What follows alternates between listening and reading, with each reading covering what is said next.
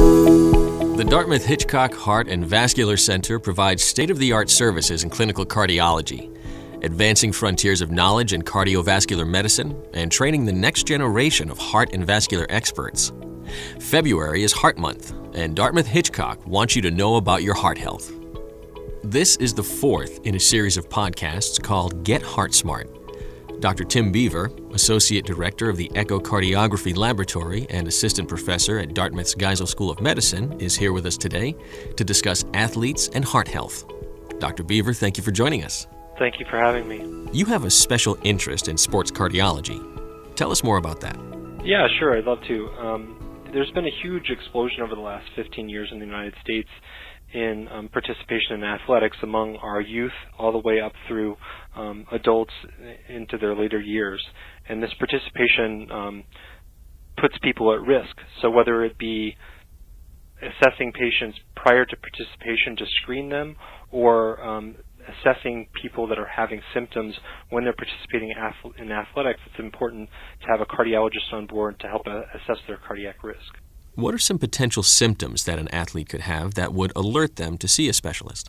So from a symptomatic standpoint, the important symptoms usually are having any symptoms of fainting, feeling lightheaded, or seizure or convulsion type activity during physical activity, having chest pains when they're at rest, or especially when they're exerting themselves during their activity, feeling their heartbeat rapidly or irregularly during their physical exertion or immediately thereafter, or extreme fatigue or tiring more quickly than their peers would is an important aspect of that.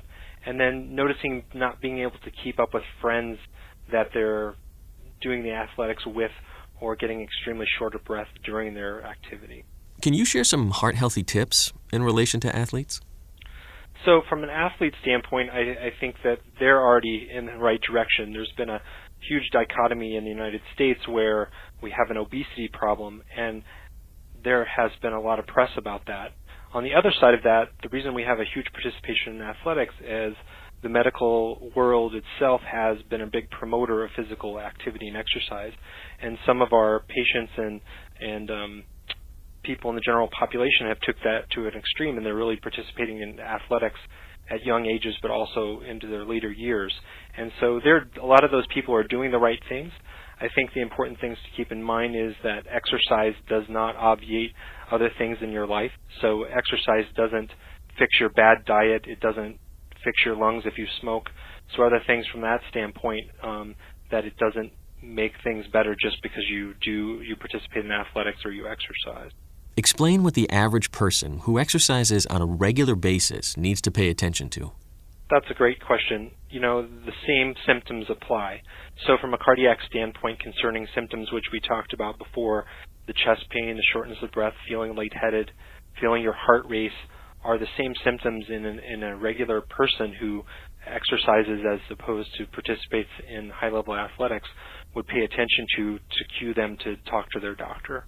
Can you describe the benefits of a regular exercise routine while people are younger and continue into their senior years? Compare heart health to someone that has had this established routine to someone that hasn't. Sure. So let's just start with some of the benefits we know of exercise. Everybody, because we tout it in the media quite a bit, we know that the general recommendation is for people to get somewhere around 150 minutes of exercise per week. That's generally recommended as 30 minutes 5 times per week.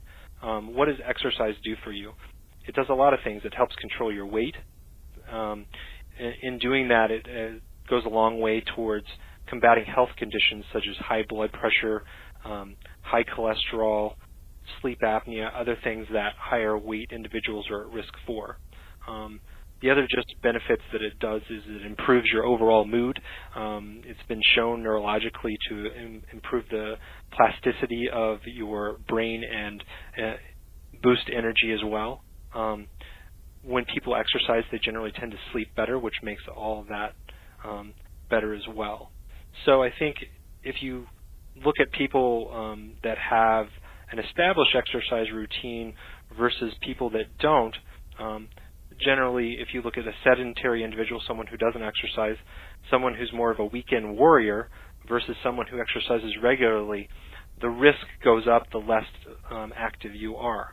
So someone that exercises is great, but if they're sort of a weekend warrior, they're putting their body under a shock at those times, and that puts them at higher risk, whereas if they exercise on a more regular basis, then their body's not quite as shocked to it. That's why the recommendation has been for people to exercise more 30 minutes over a week span as opposed to trying to cram all of that into a weekend. Are there any new screening processes that have been developed to help identify heart issues in athletes? So what's standard is that the American Heart Association recommends a 14-point history and physical, actually, which pretty much all athletes get no matter what age, to ask about symptoms and family history of sudden death and other concerning things. There are select populations, say within colleges, and not every college does this, where they get EKG screening as well. And those are really being done in a situation where the quality control can be done. So we do that at Dartmouth, but it's overseen by me, a sports cardiologist, who understands the criteria for normal and abnormal in athletes, and that's very important to understand when you're doing screening. What other information should we be aware of today in regards to sports cardiology? I think the important things that are going to happen over the next 10 years are looking at exercise in extreme and deciding how much is too much. I think there's some preliminary studies coming out that are showing that ultra-endurance athletes may be putting themselves at more risk than they realize. That's one thing. Another thing is one big explosion that's happening from a technological standpoint is biometric data.